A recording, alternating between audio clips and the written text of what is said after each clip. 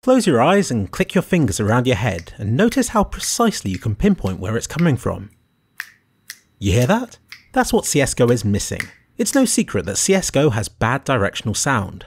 No number of new gun sounds will change this. It requires a rework of the sound engine. A bit of a disclaimer, I'm far from an expert on this topic, but I've got a load of cool examples I really want to share with you. Just treat this as an entertaining video and walk away from it knowing that CSGO's directional sound leaves a lot to be desired. Firstly, for surround sound there's no need for us to have 5, 7 or 360 speakers around us. We have 2 ears. Well, most of us. With the correct implementation, a stereo headset can simulate surround sound, based on minuscule delays and echoes between our ears that your brain uses to pinpoint where sounds are coming from. For real-world recordings it's simple. You use 2 microphones, one placed in either ear of a model human head. When equipped with properly designed ears, it accurately simulates how yours work, and there are some pretty cool examples of this in action that you can listen to right now with headphones on. Pretty cool, but this can also be simulated in the virtual environments of games. There are some prototype sound engines that accurately simulate it, like this G-Sound demonstration from 2011. Green lines are reflection paths, and yellow lines indicate diffraction paths. And more recently, AMD's True Audio and NVIDIA VRWorks Audio. As a result, the GPU is well suited to solve this problem. So far, none of these have really made their way into many proper games. Listening to these tech demos, they make it out to be intensive stuff that requires a powerful graphics card. Well, maybe their examples do, but convincing surround sound in games has been around for decades. In fact, long before we had convincing graphics, we had realistic audio. There was a company called Oriole that made 3D audio for games in the 90s. Here's a tech demo. It's perhaps one of the weirdest mixes of old and new tech that you'll ever hear. Sounds muffle as they go behind walls, and you can accurately pinpoint where the sounds are coming from. It's fascinating stuff, made all the more eerie by low quality sound effects and 90s textureless graphics. There are examples of this technology in numerous old games, including Thief, Quake, and perhaps most upsettingly, Half-Life 1, as shown in this Half-Life 3 dimensional sound demonstration.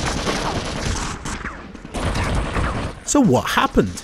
Well, according to Wikipedia, Creative sued them for patent infringement. Lost, but the cost of the lawsuits bankrupted Oriole, who were then bought by Creative.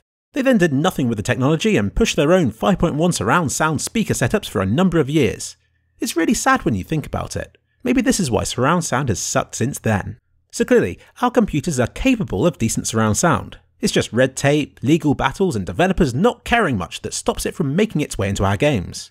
But it would be nice to be able to hear where enemies are coming from, not just from around us, but from above and below as well. So until CSGO's sound engine can be upgraded, what can we do? Firstly, open-backed headsets are meant to be better for directional sound, giving the impression that sounds are coming from around you rather than from inside your head. But don't just take my word for it. Listen to this video from Linus, where he talks about this stuff. Ironically, the video's sound will only play out of your right speaker. Anyway, the illusion of sound coming from around you is known as the headset's soundstage. It's the reason I got the Audio-Technica AD700s after I sat on and broke my old Sennheisers, since they're supposed to have a very large soundstage. Just don't try to listen to open-backed headsets in public places, because you won't hear much and you'll annoy everyone around you.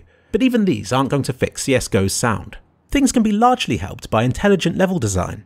Take Nuke, for example, which is a perfect example of what not to do. Having most of the combat play out on top of itself makes directional sound very important, and the Source version in particular has been criticised because of this. They took steps to improve it by adding metal to the lower bomb sight to help players to distinguish between footsteps. Since then they've revamped the map entirely, and I'm sure that thought was put into deciding which surfaces should have which sort of material. But it's still not a proper solution. 1.6 players will swear that it didn't used to be a problem and that CSGO's sound system has made it a lot worse. And lastly, you could try using some third-party software to simulate surround sound. A while ago I posted a controversial video on Razer's surround sound software. I was accused of being a sellout and all that, but I can assure you that I didn't receive any sweet money from Razer. I was just doing my best to help you guys. Honest. And I still am.